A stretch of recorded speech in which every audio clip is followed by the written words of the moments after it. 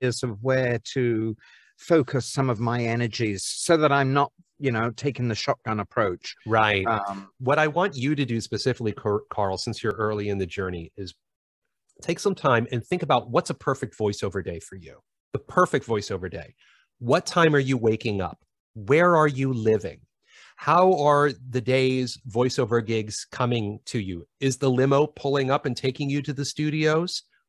I mean, or is it all happening via email, or are you taking the bus or the subway to, you know, in the city, whatever city that you're doing it at? How much money are you making? We all want to make as much money as possible.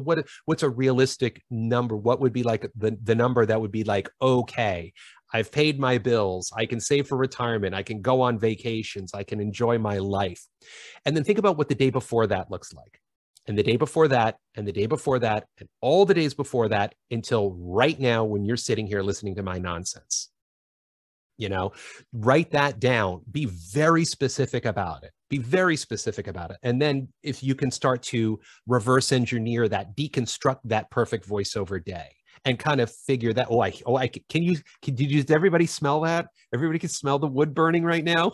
Carl's already thinking, but like do that exercise. And it will really, because like I said, the clearer that you can come up with it, because here it is, you want to be a doctor. Okay, you go to high school, you get great grades. You go to university, you get great grades. You get your master's, you get great grades. You go to doctor school, you get great grades.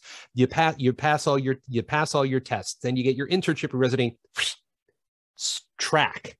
Very, very clear. I want to be a voice actor. You know what I mean? Because everybody comes at it from different areas, and everybody wants to go to different places and do and be different things.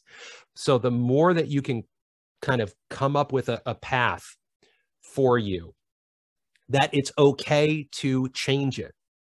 Because here's one thing I've also learned, Carl, is that you may not be good at what you like, and you may not like what you're good at.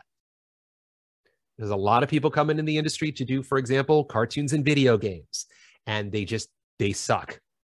But they've got a knack for medical narration. And it's like, oh, okay. But Tom, medical narration is boring. Yeah, you know what else is boring? Being hungry.